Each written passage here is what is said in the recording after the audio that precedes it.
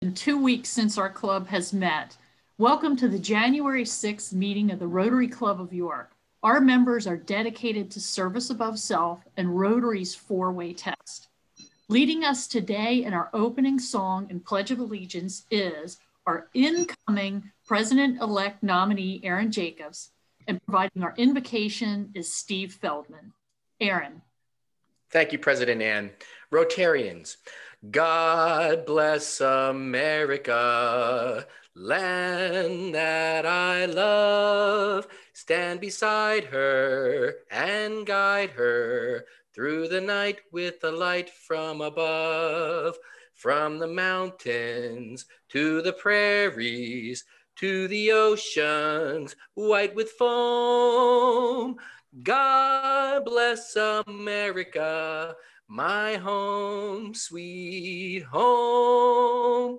God bless America, my home, sweet home. I pledge allegiance to the flag of the United States of America and to the republic for which it stands, one nation under God, indivisible, with liberty and justice for all. Rotarians, please join me in prayer. O God of all the nations, I saw a poster the other day that I believe you put there for my edification. It showed phrases from many different world religions and philosophies, all saying essentially the same thing, that we are to treat others the way we would hope to be treated. Thank you for putting this in front of me. I need reminding from time to time. The ideals of Rotary radiate this commitment to mutual respect and concern.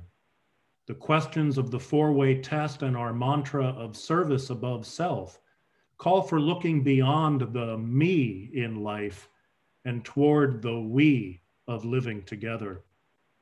May our Rotary New Year's resolution be that we live 2021 mindful of this commitment and to find new and exciting ways to put it into practice. Amen. Amen. Thank you, Aaron. Thank you, Steve. And speaking of radiating the ideals of Rotary, it is with a heavy heart that our club members learned of the passing of fellow Rotarian Henry Kirkpatrick on Christmas Day. Henry's son, Bob, shared these words, quote, "He was evacuated from the front lines of the Battle of the Bulge on Christmas 1944. Now, 76 years later, he has been evacuated once again on Christmas," end quote. Henry was a member of the Rotary Club of York for more than 57 years, our most senior active member at age 96, and he will be sadly missed. A future memorial date will be determined. Rotarians, would you please join me in a moment of silence in memory of Henry?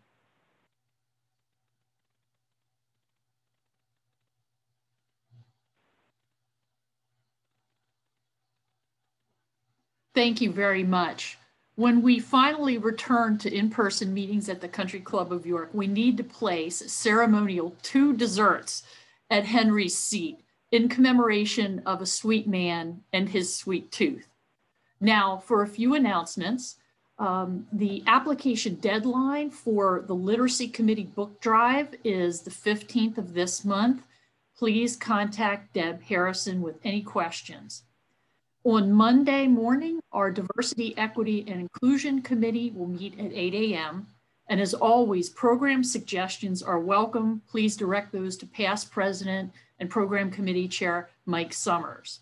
In case you missed it, the Rotary Club of York recently announced the retirement of our longtime executive coordinator, Bert Oberdick. Bert has faithfully served the Rotary Club of York for nearly 30 years, overseeing dozens of active committees, providing meeting details, working closely with the Rotary Club of York Board of Directors and our Charitable Endowment Fund Board, invoicing, tracking, and reporting all financials, and so much more. Bert has always exemplified the Rotary four-way test and consistently models the values of Rotary. Her last day is scheduled for March 31st. Congratulations, Bert, on this exciting new chapter of your life. The job description and application information are available on our website.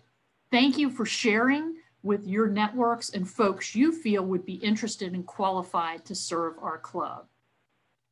The great cycle of life is evident at our Rotary meeting today. Congratulations to Brian and Ashley Grimm on the birth of their daughter, Evelyn Rose. The Grimm family grew by one in the wee hours of the morning on December 30th when they welcomed baby girl Evie into the world. Congratulations, Brian. Next up is our business spotlight. Explore York. Explore York is York County's official tourism promotion agency. Their mission is to maximize tourism expenditures and their economic impact in York County, PA through comprehensive tourism sales and marketing programs. Tourism is an economic driver for our world and also for our county businesses, delivering visitors to the doorsteps of restaurants, hotels, retailers, and attractions. Those visitors spend more than $1 billion annually in York County. Sporting tournaments, events, group tours, and meetings contribute to the success of our local businesses and thousands of our tourism employees. The COVID pandemic has had a drastic impact on tourism industry worldwide, and that includes York County. Every corner virtually of the hospitality industry has been hit hard with economic losses. Explore York has sought to support and advocate for the tourism industry through this challenging time, utilizing e-newsletters, a dedicated COVID-19 resources page on yorkpa.org, and opportunities to work together on promotions. They have worked tirelessly for the industry. Throughout the pandemic, Explore York has promoted York County through their website, social media, blog posts, billboards, advertising, and by hosting travel writers. Their team remains focused on marketing and advocating for York County tourism industry through the recovery process and beyond. Many of you know that I had the honor of working for the York County Convention and Visitors Bureau, the predecessor of Explore York, for a quarter century, and with Laura Guerreri for 16 of those 25 years. Thank you to my former colleague and Rotarian Laura Guerreri, president of Explore York and Rotary Club member since March of 2019, for providing that information. Now, on to our weekly poll. What are your intentions to receive the COVID-19 vaccination? Are you potentially required by your personal or professional constraints or opportunities to receive the vaccine? Will you voluntarily receive the vaccine when it's available? Do you plan to wait, or are you planning to opt out of receiving the vaccine? I think I heard on the news today that there were some 5 million vaccines that have been administered. Give it a few more seconds here, Ann. Thanks, Ben. Looks like we have about 76 people out of 88 that have voted. That's really great. We have about 90% who voted, and let's give it 10 more seconds here. A lot of votes, last minute votes are coming in here. Got about 80 now. Looks like there's about 8 of you who haven't voted. If you still want to vote, you still can. 3, 2, 1, and we'll end it here. And we are going to share these results with you so you can see them on your screen. So there you go, Ian. Oh, excellent. Okay, so 84% will voluntarily receive the vaccine. Only 2% required by work and living environment. Interesting. 12% plan to wait, and 1 plan to opt out. So interesting. Thanks for that feedback, everyone. This is certainly a critical point for our country and our community and really the world. Just in the news about the European Union being frustrated about the circumstances of their vaccine availability. So thanks for that input. Next, I'd like to invite past President Josh George to the virtual Rotary podium to introduce and induct a new member. Josh. Thanks, President Ann. Fellow Rotarians, it's so great to be with you. Here's to hoping that 2021 is a little bit less chaotic and perhaps a little bit more normal than 2020. And it's a good time to kick off the year with a new member induction into our Rotary Club. So today I'd like to introduce you to Adam Saubel. Adam is a Dallastown High School graduate and also a graduate of Elizabethtown College, where he earned a Bachelor of Science in Business Administration with a concentration in finance. Adam is the owner of Sawble Financial, which is part of the Northwestern Mutual Group. And Adam actually works in the Lancaster office of Northwestern Mutual. I'm told, but don't actually know this personally, that Adam also may know a thing or two about grocery markets. Perhaps he might want to mention that, but that's my understanding. Adam's civic interests and activities include he is an assistant treasurer and board member for the Margaret Mall Home. He was a graduate rather, of the Future Leaders of York program and serves on the committee for that program. He's a board member of the York State Planning Council and also a volunteer at Junior Achievement. His interests are running, sports, road trips, visiting all the national parks in the country, and board games. And Adam was proposed by Rotarian Jeff Smith. Rotarians, will you help me welcome Adam as a new member of our club? Thank you, everybody. Nice to meet you. I apologize that it's on a virtual basis, but Josh, thank you for the introduction. Jeff Smith, thank you for the introduction to Rotary as well. It's a great honor to be part of such a great club, and I'm fortunate to have some prior relationships with you all, but I'm looking forward to meeting everybody sooner rather than later, whether it be virtual or in person. So thank you. Welcome, Adam. Thank you. Thanks, Josh. Congratulations to you, Adam. And thank you so much, Jeff, for proposing Adam at this time. The Sawble family owns and operates 4 surefine grocery stores in our community. And when I was a little girl, I would accompany my grandfather to the Shrewsbury store on weekends. We didn't use the front entrance. We would go in the produce entrance because we were there to sell fresh strawberries and the best sweet corn in Southern York County that my grandfather grew on his farm. The Sawble family is heavily involved in the community, and clearly that commitment is generations deep. Welcome to our club, Adam. Today you will become a member, and when you join a committee and get involved is when you truly become a Rotarian. So congratulations to you. Looking forward to it. Thank you. Mm-hmm. And I do want to let our club members know that on a monthly basis, we gather at the district level with president-elect, and district leaders. Patty's involved with those, and Elizabeth Wolf is our assistant governor. And at our last meeting in December, I learned that the Lancaster Rotary Club has had an increase in members. So that's a little challenge for us here in York. And what I learned was that they have been very successful in attracting younger members, which, as you can see, Adam is one of those. And those younger members have been very involved in recruiting new members. So Adam, we encourage you to hit the ground running. You have a lot of contacts in your business, and please welcome others to follow your lead and join our club. And club members, all 80-something of you on this call, you know, what better for a New Year's resolution in 2020 to join the Rotary Club of York. So please support John Toy and all those involved in the membership committee that are working hard to retain and grow our numbers. Certainly now, networking and connecting is even more important, and we offer a great opportunity to our community. Next, I'd like to welcome our youth leadership students of the month, and I believe that Tim is going to introduce them. Tim. Thanks, President Ann. I'm very excited to share with you 2 outstanding York Catholic juniors. The first is Ali Barta. She's the daughter of Sherry and Greg Barta. Some of her school activities is she's a student council representative. She's a National Honor Society member, a girls varsity tennis player. She's also the founding member and president of the Entrepreneurship Club. And she's on the mock trial team. And she's in the musical pit as a violinist. Some of her hobbies are Taekwondo, and she's a leadership member as well as an instructor for that with the Dover Dragons, and she's a GAIN volunteer. Other awards and distinctions for Ali: she is a York Catholic speech finalist, a 2nd degree black belt, honor roll since freshman year, and Taekwondo national medalist. Her career plans: she wants to be a private equity investor analyst, and she would prefer that to be in Boston, Massachusetts.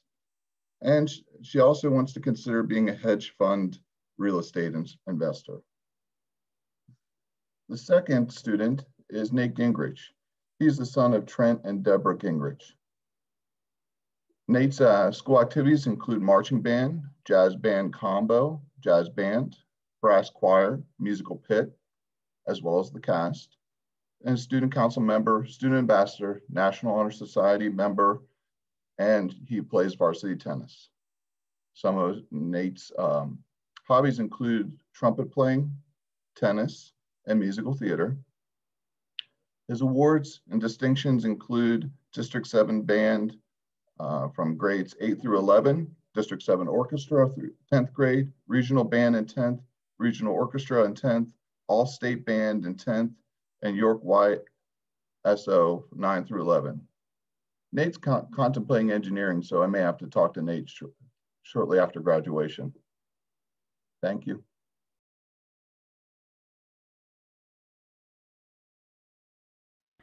Hi, I am Allie Barta, and I am a junior at York Catholic High School, and I want to share with you all something that has had a profound impact in my life, Taekwondo. Taekwondo never measures a person by his or her own limits. Rather, Taekwondo only sees one's potential, and thankfully for me, Taekwondo rejected the notion that I was a painfully shy child, and instead cultivated the confidence buried deep within me. For over 10 years, I have dedicated myself to the sport of Taekwondo. In this time, I've learned not only to set goals, but to work hard to obtain those goals. Currently, I'm working towards my 3rd degree black belt. I've also participated in many tournaments. My tournament wins, including a win at nationals, have certainly boosted my confidence, but my losses have also humbly shaped my character. In these losses, I have learned 1, to always respect and honor my opponent's wins. 2, to learn from my mistakes. And 3, to work hard in the interim to make self-improvements. Finally, grateful for the sport's profound impact on my life, I now embrace leadership roles such as being an instructor in the sport. It is my hope that I can be an instrument of positive change in the lives of my students, just like my instructors have been in my personal life. Finally, I owe a debt of gratitude to you all here before me, the respected, local, and professional leaders of the Rotary Club of York, who encourage and foster service in our local community. Thank you for selecting me as the January Student of the Month. It is an honor and a privilege to be recognized for my skills and service both inside and outside of the classroom, and I hope to honor your trust in me by continuing to lead and serve within our community in the years that follow.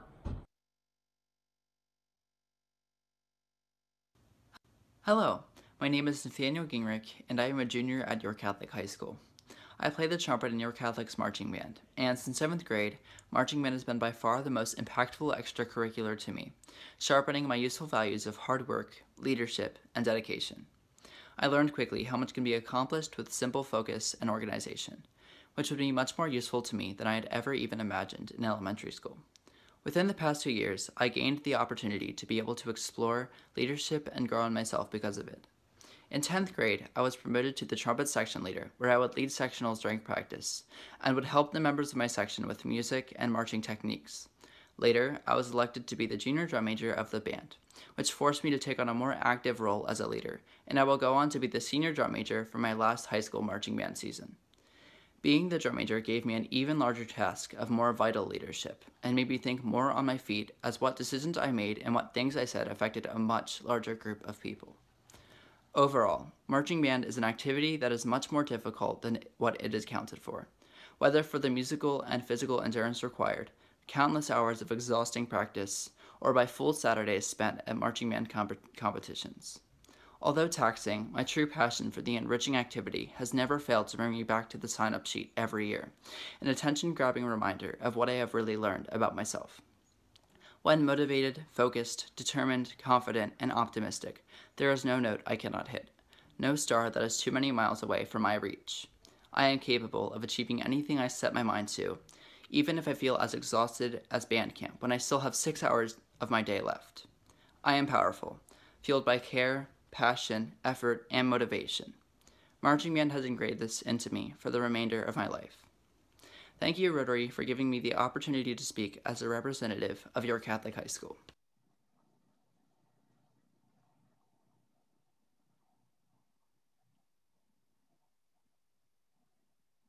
Thank you, Tim, and to your committee for bringing these wonderful students to our club. What a way to kick off the new year. I don't know about you Rotarians, but whenever we host Students of the Month, it's a mixed blessing because it reminds me of my misspent youth. But even more importantly, it is amazing to hear from these impressive young folks in our community and to see their confidence, their achievements, and their aspirations. So congratulations to you, Allie and Nate.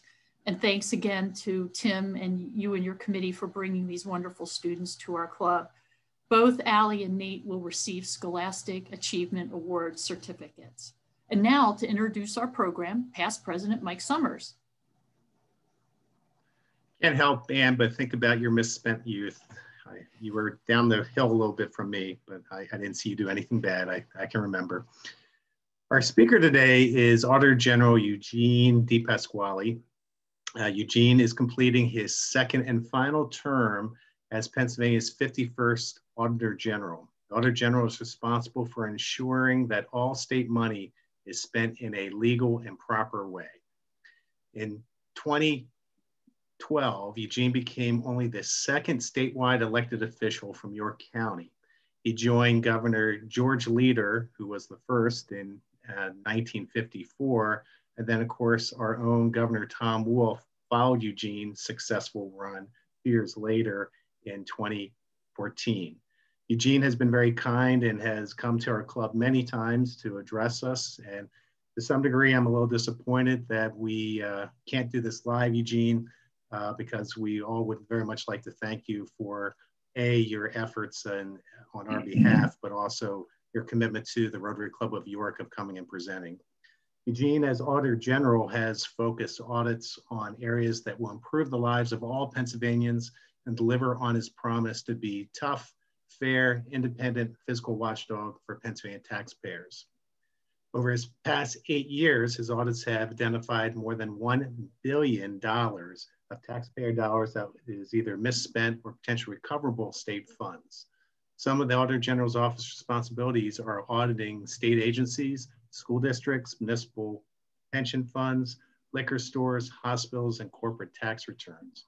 Eugene has been very busy these past 8 years. He is most proud of the work that led to fixing the state child abuse hotline, where more than 58,000 calls went unanswered before his audit. He's also very proud of nearly eliminating the huge backlog of untested rape kits in Pennsylvania, along with tackling the pharmacy benefit managers to help lower prescription drug prices. Eugene was born and raised in Pittsburgh, but he has been living in York County for decades now. He enjoys following his son Ben and daughter Sarah as they pursue music and sports in college and high school. And he's also very active coaching young athletes in both baseball and football. In his spare time, and that's in quotes, spare, he trains to defend his title as the only statewide elected official in the nation who is a 4-time Spartan race trifecta finisher. We'll take it on good faith that you have audited that statement, Eugene. Prior to his service as Auditor General, Eugene was also a state rep in Harrisburg, serving the greater York area. Eugene will fill us in on what he's experienced and learned in this important role as Auditor General, serving the taxpayers of Pennsylvania. Fellow Rotarians and guests, I would ask that you virtually welcome warmly and thank York's very own State Auditor General, Eugene DePasquale, for his years of public service to the state and to our community. Thank you, Mike, and thanks for having me. We really want this to more turn into a Q&A, but as I've got now slightly less than 2 weeks, it's sort of go down memory lane of the Facebook alerts of what you were doing 8 years ago. And as I'm beginning to clean out the office, while at the same time still have two pretty big reports coming out, one coming out tomorrow on our continuing work on preventing child abuse in Pennsylvania as well. So still not done yet, slightly less than 2 weeks, but I have enjoyed every second of this position. There's still those moments where I find it hard to believe I got elected in the first place. I started the campaign in 2011, had no money and no real statewide name recognition. I had some obviously name ID in the York County area and some in the Pittsburgh area, but beyond that, not much. And we ended up winning and reelected in 2016, even though Donald Trump carried the state as well and won both elections actually pretty convincingly. Sometimes you work hard, maybe get a couple breaks here and there, and it's allowed me to have what I think is one of the best public service jobs anyone could have in the United States. I've been honored to do this every day, and so whether it's uprooting waste or making state government programs work better, look, I also take enormous pride that if you actually read the audits, whether it was Governor Corbett when I came in, who was a Republican, obviously I'm a Democrat, or Governor Wolf, and we're both Democrats. When you actually read the audits, I'm not talking about sort of reading the Facebook comments and that type of thing, but actually read the audits, you would not know which party I was or which party I was auditing. And I take enormous pride in that, and so does my team.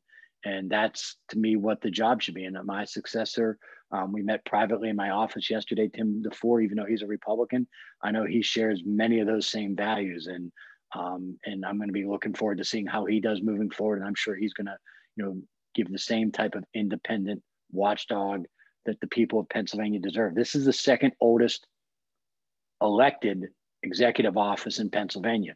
The office of governor was created, then the office of the Auditor General was created, and it was created to be an independent watch on the chief executive of the state. That's the role. And sometimes it can be uncomfortable. Sometimes you don't have a lot of buddies in state government, but that's fine. That goes with the territory. My final point is I take enormous pride that the legislature always tried to cut my budget because they didn't like the things I was going after. And my answer to that was, if everybody was comfortable with what I was doing, then I wasn't doing my job. So as I, again, have about less than 2 weeks now to, finish out my role, finish out strong, and then move on to the next adventure in life, which tragically will not be playing in the major leagues. And I think that's pretty clear. Mike Summers and I, we coach against each other in Legion baseball when we're able to do that. But I'm pretty sure, as bad as the Pirates are, that they haven't gotten as low to need me on the mound. Although, considering the recent trade of Josh Bell for a couple stiffs, maybe I'm wrong. Maybe that's what I'll be doing next. So I'm looking forward to the next challenge, but I've always appreciated, whether it was in the State House or my time as Auditor General, always coming to Rotary. The questions, the dialogue have always been top notch, always insightful, good-natured. And even when there's disagreements with members in the audience, one of the things that I'm most concerned about as a country is that we're starting more, it's getting exacerbated over time, and that is getting into these bubbles of where you are only talking to people you agree with. And if I have one major concern, yes, obviously COVID, how we deliver healthcare, the economy, all those things are important. But my most overarching concern of the future of our country is people getting into their bubbles or their silos. And I do view York Rotary as one of the entities that tries to help get us out of those comfort zones, get us out of our silos, and talk to people that we, maybe even if we're all in the same party or all in different parties, the dialogue at Rotary is always about how do we find ways to, move our region, or whether it be your county, our state, or our country forward. And so I've always appreciated those dialogues. And Mike, thanks again for the invitation here, the discussion we had during my campaign for Congress, which I thought, again, look, considering COVID and all that other stuff, but I thought it was one of the most fun dialogues I had in the whole campaign. And just as a final note to let you know how silly some of this can get, we'll leave that on a humor note beforehand. I said on there, because everything gets filmed nowadays, if you're, everything's on film. So I said in there that, hey, look, I'm moderate on economic issues, but liberal on social issues. And so the National Republicans took that quote and then put it on Twitter and say, see, he's conceded, he's a liberal. And it's sort of like going, you guys, come on. It's like, sort of like, yeah, but it didn't change 3 votes. I mean, it was just them talking to themselves, you know, getting everybody into some DC office, all high-fiving each other that I conceded it. Like, you know, I didn't think the government should interfere with women's private decisions on their bodies, you know, or whatever. But like, I just like, that's how silly some of this can get. And by the way, it's a both sides issue. But I just to let you know that they caught me on video conceding that, which I always thought like, whatever. But I just want to let everyone know that on a humorous note, that's how silly some of this can get. But you at York Rotary always are trying to not be silly in that sense. We talk to each other, we listen, and we try to find ways to move our region forward. And I've always appreciated that.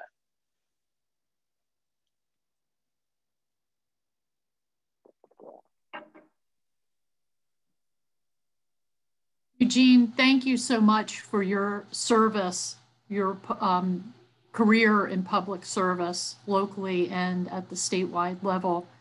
And we do have a thank you to you and your staff for all that you have done during your tenure, especially relative to the backlog rape kits. That's a comment from a member of our club. And we have a question for you, Eugene. Yeah. What areas of the Commonwealth should your successor be concentrating in over the next few years? Yeah, I do think, well, there's probably, you know, look, there's so many areas that state government touches, but I do think the effectiveness of healthcare spending, that's something that certainly some more focus could be on. It's particularly the effectiveness of the Medicaid expansion and how effective that's been. Are there ways to deliver that service to more people? Are we getting the best bang for our buck? The health in general, and again, this ties into COVID as well. I think we have two sides of the health debate. One, we talk about a lot, which is the insurance side. The other part is the actual health of people. And I don't think we have nearly enough discussion of that. And how are we and particularly nutrition for children, et cetera. So I do think that's another area for Auditor General, soon to be Auditor General Tim DeFore, to focus on as well. And I know that there is, you know, a lot of discussion about the electoral system. One of the ways that he could have an impact on that without seeming overly partisan is that he could follow up on the audit we did on the state's voter registration database and its security, the security of that system, and the changes the Department of State said they were going to make, which again, I think some of them they have, some of them they may not have, as a way to, you know, give further confidence to the electoral system of the state as well. So those are some areas. But you know, look, he's got a lot of work in front of him. Hopefully he continues. Again, this is his decision. The work we've done on the school board, on the school districts and the charter schools and the cyber charter schools, because there's nothing more important for state government than the education of our children and making sure that more dollars are getting to the classroom as well. So those would be some of my thoughts. But he's a bright person, and I'm sure he's going to do a great job. Thanks, Eugene. This is a question from a member. What is next for you, Eugene, besides those baseball dreams? Are you going to take a vacation or right into your next adventure? And then also a plug, you may now have to become a Rotarian. Yeah, so actually more than happy to become a Rotarian. Look, although I got to make sure I can make the lunches, because I know you're sticklers on when I have to do the once every 2 years, I don't have to worry about the attendance. I've already committed to being an adjunct professor of law at Widener University. I've got a couple other options that I've been weighing because I wanted to be, and I'm a stickler on this, not committing to anything that could potentially be a conflict with my duties. So I've been having some discussions with various entities, whether it be, you know, federal, state, private sector, certainly some other options there. And, you know, I'll hopefully be able to, you know, announce something formally by the end of the month. But and again, this may be stupid financially, but I've always had in my mind that I'm not going to commit to a job until the day I'm, you know, again, I'm not saying I'm not talking to folks. I don't want to be cute about this, but I wasn't going to commit to an employment situation until I was done with this office, to avoid any potential conflicts of interest. Now, vacation wise, I turned 50 this year. So my son and I are going to do Pikes Peak for my 50th. So that's some people may not view that as a vacation, but I do. So that's and my daughter wants to go to Montreal. So they just wanted to do different stuff. So, but look, I've been to Montreal before, but I'm looking to take it on Pikes Peak for my 50th. Eugene, congratulations on your half century this year. Speaking of vacation, there's a question from a member who wants to know if you are going to keep your campaign promise. And I think that had something to do with toes in the sand and drinking a hand. Wait, say that again? Well, you promised to end up on a beach. Oh, yes. I think I've kept most of my campaign promise. I was not, because of COVID, I didn't have the chance to get drunk on a beach. So I didn't completely fulfill that one, but no, at some point I will, because I got my fanny kick. I because of COVID, I couldn't go to a beach to get drunk. So I'm not going to sit there and say I didn't get drunk. I'm just going to say it didn't happen at a beach, but that was because of COVID. I couldn't predict that. So you can't totally fault me for not fulfilling that campaign promise. Well, you know, the shores of the Susquehanna River are always cold. That's might be a little chilly. I could have pulled up Springsteen and just gone by the river, right? And done it that way. But right. Sometimes you just have to sit in your living room and drink your lumps away. You can't do that at Kenora State Park, but you could by. That's right. But I could have. You're right, because I am a Springsteen fan. Now I feel bad. I didn't follow the spring. Just go down by the river. That's right. Did you see him on Saturday Night Live? I didn't. Oh, it was great. Well, I'm sure he was great. Yeah. Back to your comment about joining the club. These meetings are videotaped, so we're much less stringent in regard. Oh, you've loosened up those requirements a little bit. Don't tell any of the members, the 86 members that are on that are attending this meeting, but much more flexible in the COVID environment. That's just you, me, and Facebook Nation. That's all. That's right. So back to a serious question. Yeah. Do you have any specific suggestions for how we can create more non-partisanship about state government? So I would say this extends, I think, first of all, it has to extend to all of us. We have to all be committed to this. And what I mean by that is my political opponent or someone that disagrees with me is not my enemy. If we can't agree to that, then every other idea I'm going to offer is literally irrelevant, because the other ideas all have to flow from that.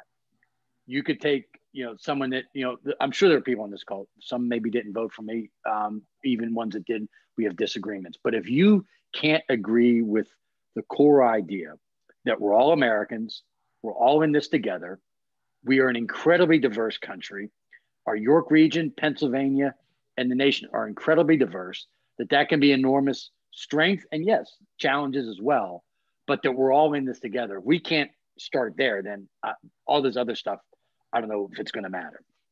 So then once you get beyond that, one of the things I said, that I was going to do during the campaign if I had won, and I think I did, to the degree I was capable of as Auditor General, is, sit down with there's this thing called basically the Problem Solvers Caucus. Now, I would like to think that every member of Congress should be a member of the Problem Solvers Caucus. I mean, that's supposed to be part of the job. But there's a group of bipartisan members of Congress that do this, and they meet every week, and they without a lot of the lights on, try to work these things out. I think we all have to try to do that in our own lives. And what I mean by that is, I've seen this on Facebook, I've seen it in social media, and the data shows that this is even happening in residential life decisions, that people are moving to places where there are like-minded people.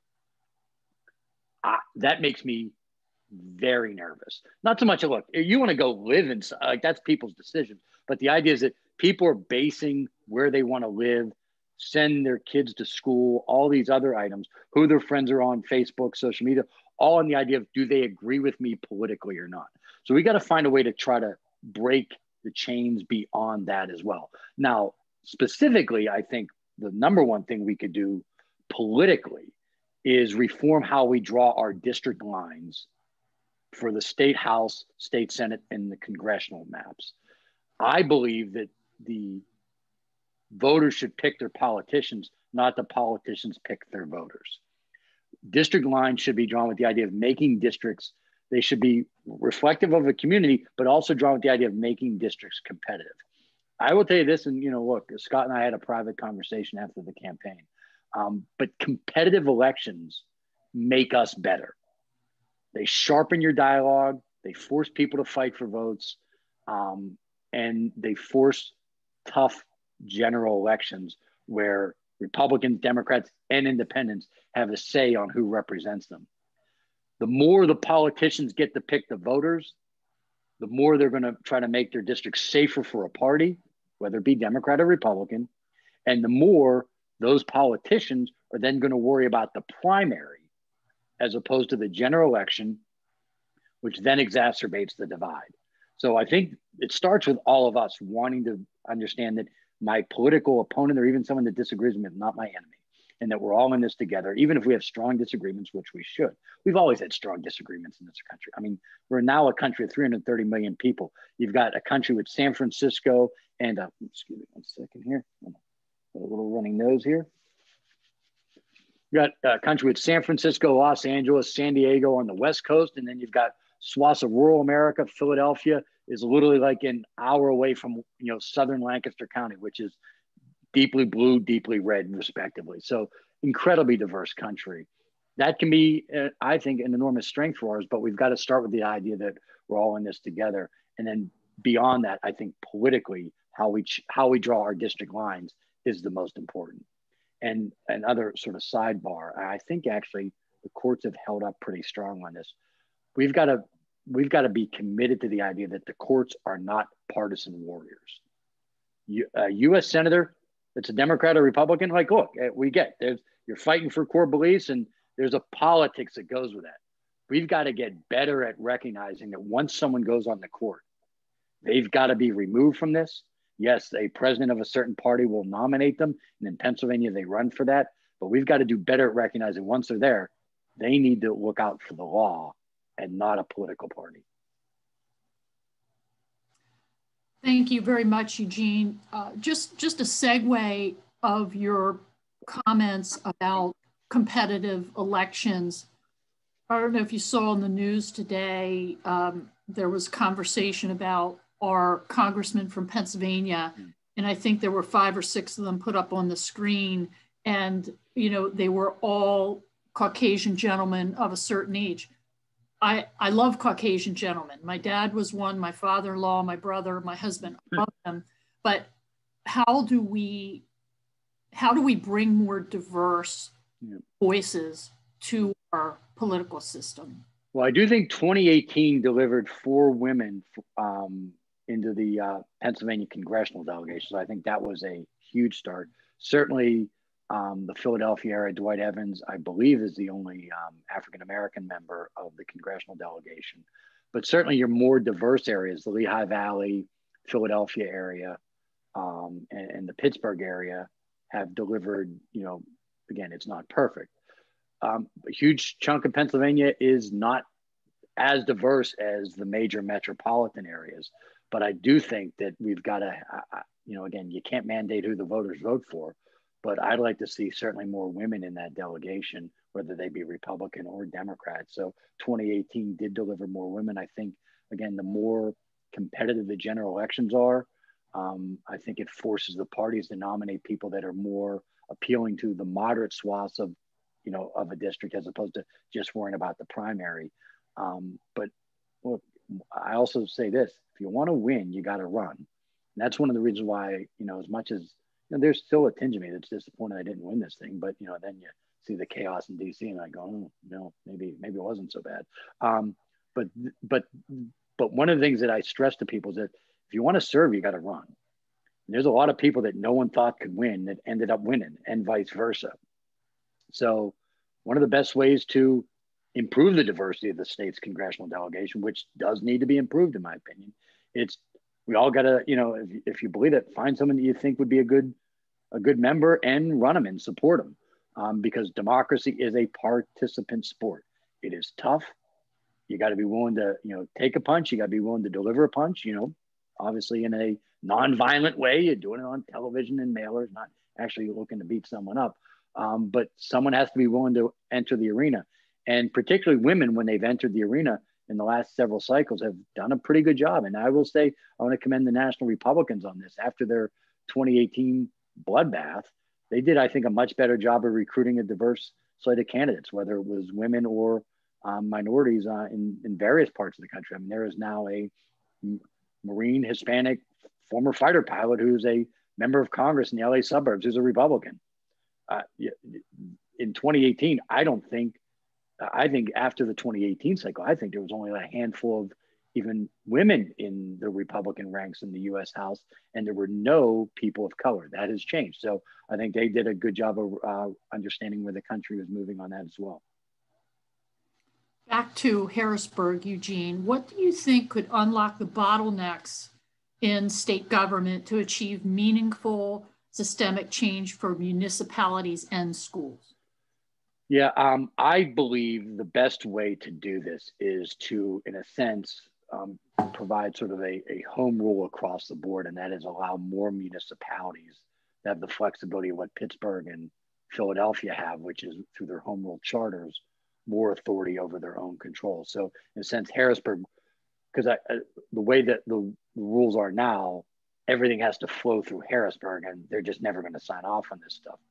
I think maybe the middle ground might be is give the municipalities more flexibility to make the decisions on their own. That way, you know, if you can't get the votes in Harrisburg, so be it. They didn't have to vote on it anyway because the authority was passed to the municipality themselves. Eugene, we'd appreciate your professional perspective in regard to Pennsylvania's statewide elections. Do you feel they were completely fair and proper? Do you feel that there are things that could be done to improve our election system statewide? So a couple of things. First of all, proper, yes. Safe, yes. Secure, yes. Challenges, of course, yes. I want to say fair. I always get concerned about the word fair because life isn't fair. In the world of fair, every campaign would have the same amount of money, same amount of supporters, all that other stuff. And so I don't necessarily focus on the fair. I work on secure, accurate, proper. And the answer to that is yes. But I want to walk people through what just a general, if you were on Mars and I would explain this to you and say, we're going to have about 7 million people cast a ballot in this one state. You'd have thousands of workers who are employed for basically one day checking in on that. People from every walk of life go. It is an entirely complex operation that has to take place in a very condensed point of view time. And so there's always going to be challenges with that. The idea that, I heard there was this one precinct where this one poll worker struggled with this one memo, therefore throw out the election results, to me is absurd. Every single court that has been presented with, I'll say, some semblance of evidence that this thing was somehow rigged is just absurd. They've thrown it all out, Republican, Democratic judges, whatever. But that doesn't mean we can't make the system better. I do think that the records of whether it be the Department of State or at the county level, they need to be cleaned up more. There are too many names on the list that just haven't been removed that need to be removed. But you need to make sure that they're doing that in a fair, accurate way to make sure you're not removing someone that shouldn't be removed. But there are a lot of names on those rolls that they didn't vote. I want to be clear. These people did not vote because they're dead, but there were dead names on the roll because the rolls have not been cleaned up enough. I think that is something that to me is an issue. Look, this was our first year where we really had to vote by mail. I think just like anything else, we're going to get better at it as a state. The counties, as you saw in the general election, were much better at counting at it than they were in the primary, but continual improvements need to be made there as well. But the enhanced security of the voter registration database and the continually cleaning up of the rolls would be the most important part of that.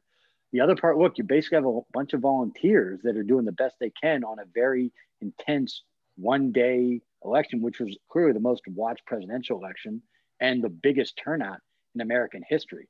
I actually think, considering everything involved, it went off as well as anyone could have hoped. Thank you, Eugene. I think this will be our last question, and it's a two-part one. Number one, would you consider a run for governor, U.S. Senate, or lieutenant governor in the upcoming cycle in 2022? And number two, what is the best way to keep our elected officials connected to their constituents? Yeah, I've promised myself for 6 months I'm not making any political decisions other than, I guess I got a primary I'm going to be voting for pretty soon. That'll come up faster than we know, but I'm not making any yay or nay. I'm using this time to just sort of reflect, try to get better. For people that know me, yes, trying to get even more focused back on the fitness side of it, and just figuring out the next step. What I'm going to be doing. Starting at the end of this month, beginning of February. So I haven't ruled any of that stuff in or out. I'll probably take time later this spring, maybe even early summer, to start really sitting down and going through whether I'd want to go through that again. So that is my short answer, which is technically a non-answer, but I think I'm giving you the best, most honest non-answer I can give you, which is I've promised myself I'm not going to until late spring really think about that. I do know that I've had a good record as Auditor General. I have statewide recognition, and now about $10 million in name ID in South Central Pennsylvania. Not all of it was positive. Somebody goes, "Oh, I didn't know Eugene murdered 72 people," and I'm exaggerating just to make the point that some of these ads, and both sides can do it, just get to be ridiculous. And one thing this is another part. Talk about campaigns. If you look at the ads, just Scott Perry and me. And I say this in defense of Scott, in defense of our campaign. The ads that we ran, that were in control of our campaigns, yes, they were tough. I think mine certainly told a story about my life, how, family bar, dad incarcerated, wounded in Vietnam, losing a brother to muscular dystrophy, and how those things shaped me. And Scott did very similar. Yeah, we had a couple negative, but those negatives were not over the top stuff. I mean, it was stuff that we talked about this. It was relevant to like why you would vote for us or not.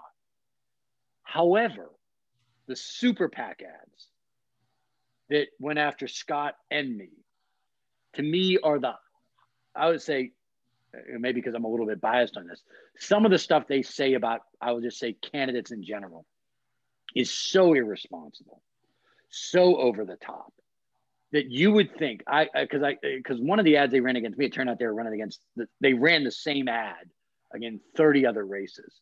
And I jokingly said, if you were to believe these ads, every single candidate for Congress, and I know there's some people that may want to believe this, should be in prison. I mean, not like defeated, like in prison, incarcerated. And you find out like the rationale for that is that like they voted for something once. And it's so ridiculous. So if we could reform this super PAC nonsense, to me, that would go a long way, because as a campaign, it's actually illegal for me to try to coordinate with them and say, hey, cut that nonsense out. So you're not helping, whatever the phrase would be. And this goes all over the country. They literally, some billionaire has a bone to pick with some member of Congress in name the state, and they start a super PAC, and then they can start running ads with nobody knowing where the money comes from. And they basically can say is Joe Blow is a murderer. And I mean, they'll find some segment of what that person did in life to justify that, because if you voted for something that led to something, that led to something, that led to something, and then pretty soon, I mean, there's literally 70 campaign commercials running that are basically accusing someone of murder. I mean, it's so outrageous, but it's the super PAC stuff that needs to be reformed. Thank you, Eugene. I did have one more question come in. I think we have a quick minute for that. And I don't know what this is in reference to, but your thoughts about the ad about your last name? Oh, well, they did seem to want to ridicule the ad where we were working out, which actually from our own polling showed was probably that along with me hiking with the kids was, and my dad in the Vietnam situation were the most effective. I don't know if they didn't know how to pronounce it, where they kept mispronouncing the name throughout the whole campaign. I don't know if that was intentional or not, or they were just idiots. That I don't know. Maybe they're just idiots. But the one where the ad ended with hard to spell. Now, I will just say this. If all the things you can say about me from my now nearly 50 years, if the worst thing you can say about me is my last name is hard to spell, I've lived a more virtuous life than I even thought. That was a joke, everybody. You've kept a sense of humor through all of this. Now, very last question, speaking of your great sense. This is the third last question. I know. It's the gift that keeps on giving. That's Rotary right. Club, they right. It's the gift that keeps giving. That's right. So this must be in reference to the poster behind your left shoulder. Oh. Was Jar Jar Binks the worst Star Wars character? No, that's a very emotional question. Much more emotional than the congressional campaign. You look, if you want to go down the rabbit hole with me, we can do that anytime. We can have a whole segment just on this, but the Jar Jar Binks disaster is still a scar.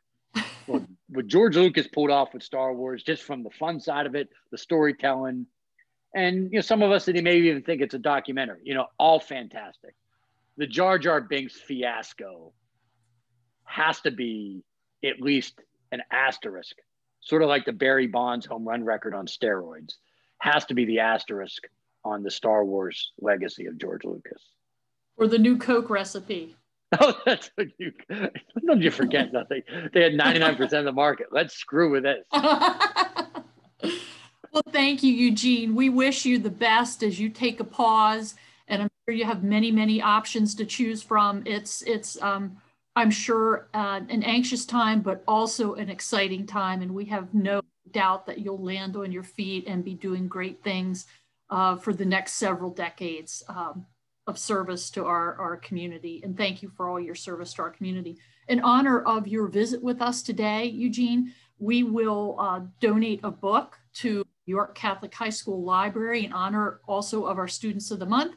We'll ask you to sign the book plate on the inside of that. And the book is Don't Ask Me Where I'm From. We know you're from Pittsburgh. And that's by Jennifer DeLeon. So thank you very much, Eugene. Happy New Year. Thanks again for your service to the Commonwealth, our citizens, and your decades of community service. And we wish you the best. Rotarians, next week, if you join us, our speaker will be Dr. James Nari. He is professor of cybersecurity at York College and CEO and founder of CyberCon IQ. This is a timely topic indeed. Remember, you can log into Zoom at 11:30 a.m. to visit with your fellow Rotarians.